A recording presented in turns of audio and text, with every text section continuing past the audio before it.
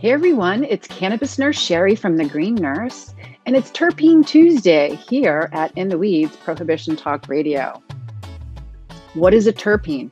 Good question. Terpenes are organic compounds that produce specific smells and tastes. They're found in cannabis, essential oils, plants, trees, and foods. In cannabis, the terpenes help ward off attacks from animals, insects, and fungus during the growth cycle of the plant. When a cannabis plant goes through the curation process, the terpenes become oxidized, resulting in what we know as terpenoids. Terpenes contribute to the entourage effect and have their own healing properties. The entourage effect, a theory by Dr. Russo, suggests that utilizing cannabinoids and terpenoids together produces a more potent medicinal effect rather than using the isolated compound alone. Another way of saying that is the whole of the plant is greater than its individual parts. This week, we're going to be talking about Beta-Caryophyllene, one of my favorite terpenes. Beta-Caryophyllene is a cis-quaterpene that binds with CB2 receptors. Cis-quaterpenes have 3 isoprene units, while monoterpenes have 2 isoprene units. The scent of Beta-Caryophyllene is described as being spicy, peppery, with a strong, warm, wooden aroma and an undertone of citrus. Some people have described the smell of cloves and cinnamon, and it's not uncommon for Beta-Caryophyllene to be a predominant terpene in cannabis. Natural sources of Beta-Caryophyllene include black pepper, grains of paradise, basil, cinnamon, caraway, cloves, hops, and cotton.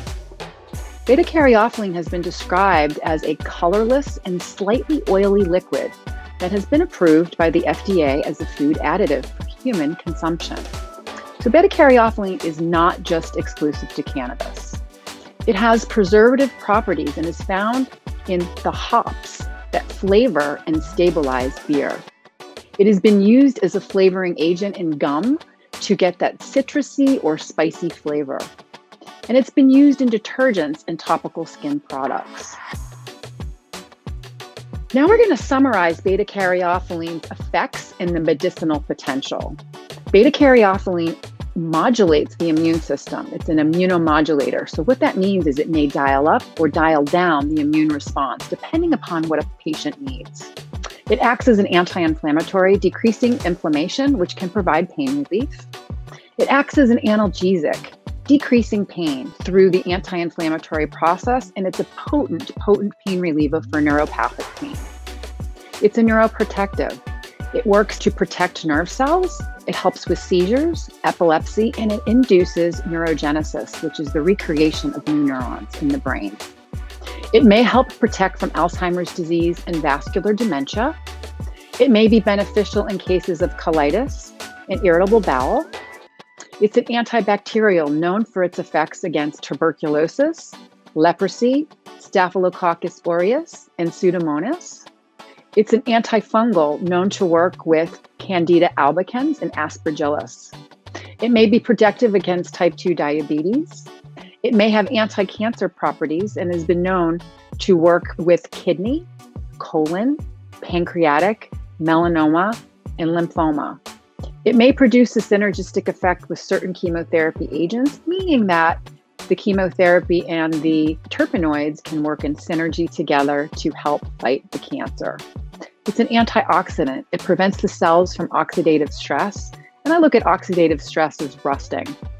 It may protect against binge drinking or chronic alcoholic-induced steatohepatitis, non-fatty liver disease, and fatty liver diseases. So to quickly review all of the medicinal effects, it acts as an antioxidant, anti-inflammatory, antibacterial, antifungal, anti-tumor, analgesic, neuroprotectant, and a potent protector and analgesic for the gastrointestinal tract. Beta-Caryophyllene and other cannabinoids do increase the therapeutic potential. For example, THC in Beta-Caryophyllene can enhance gastric cell protection.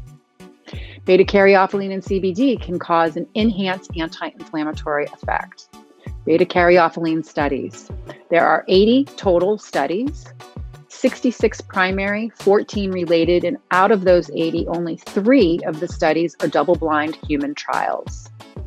Beta-Caryophyllene has shown proven effects in clinical human trials for bacterial infections, menstrual pain and associated conditions, nicotine dependence, and withdrawal. The top studies related to beta-caryophyllene include oxidative stress, Parkinson's disease, colitis, melanoma, generalized pain, inflammation, bacterial infections, stroke, and the top 4 organs that it has been studied are the nervous system, the immune system, the digestive system, and the integumentary system.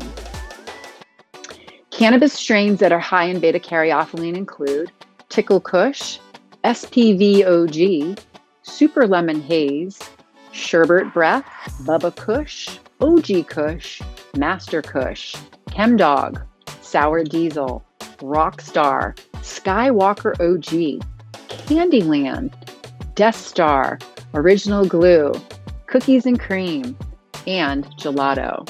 It has been noted that many of the cookie strains are high in beta-caryophyllene. That's it for today, Terpene Tuesday at In the Weeds, Prohibition Talk Radio. You can also catch Nurse Mark and the Green Nurse Daily Dose podcast every morning, Monday through Friday at 8 a.m. on the Green Nurse. Nurse Mark and I present Canna Talk weekly at In the Weeds Prohibition Talk Radio, so please be sure to join us this Wednesday and every Wednesday from 4:20 to 6:20 p.m. at In the Weeds Prohibition Talk Radio.